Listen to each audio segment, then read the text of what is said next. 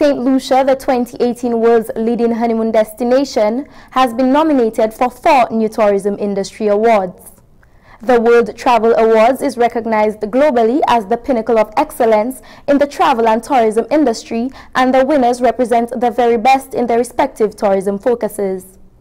In the 26th annual WTA, St. Lucia will contest for the titles of Caribbean Leading Cruise Destination 2019, Caribbean Leading Destination 2019, Caribbean Leading Honeymoon Destination 2019, and Caribbean's Leading Luxury Island Destination 2019.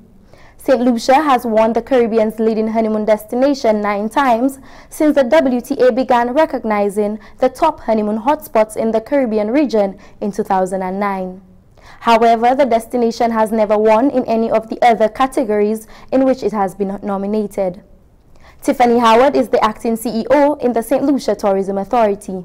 To be in a category for 4 awards this year for 2019, I mean, it's very exciting for us. We were still on a high from our win as world's best honeymoon destination. So to now get in this category for 4 additional awards for 2019, this is very exciting for us.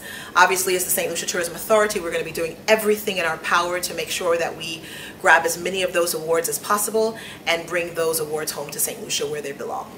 Voting for the WTA Caribbean and North America Regional Awards opened on Tuesday, December 11, 2018 and will close on Thursday, January 10, 2019.